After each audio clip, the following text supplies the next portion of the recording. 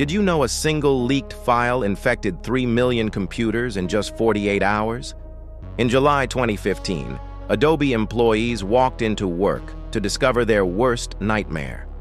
Hacking Team, an Italian surveillance company, had been breached by hackers, and buried in the leaked files was a zero-day flash exploit that could take over any computer.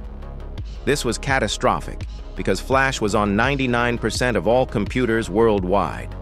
Just visiting a website with Flash content could give attackers complete control. Within hours, cybercriminals grabbed the exploit and loaded it into their attack kits. Suddenly, innocent websites became digital landmines spreading ransomware. Hospitals lost patient records. Government systems went dark. Family photos vanished forever, all encrypted and held for ransom. 3 million computers fell victim before Adobe could release a patch. This single breach didn't just ruin lives, it killed Flash entirely. Companies finally realized the plugin was too dangerous to exist. One leaked file changed web security forever.